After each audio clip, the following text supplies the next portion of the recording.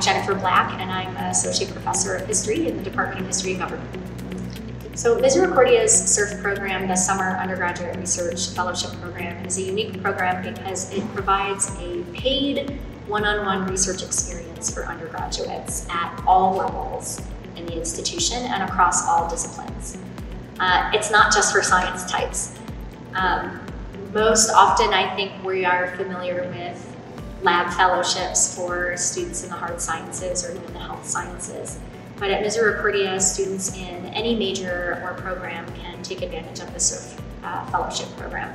So what makes it really unique is that particularly for students in the social sciences and in the humanities, there's an opportunity for paid one-on-one research experience with a faculty member. And of course, across all the disciplines, students get an important amount of professionalization.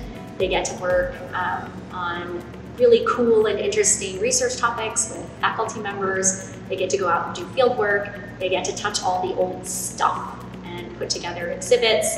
These various activities and workshops that the students go through help them build a skill set that will take them forward as professionals when they leave Misericordia. And we've been very excited and proud to see our students go on to graduate programs and very successful careers.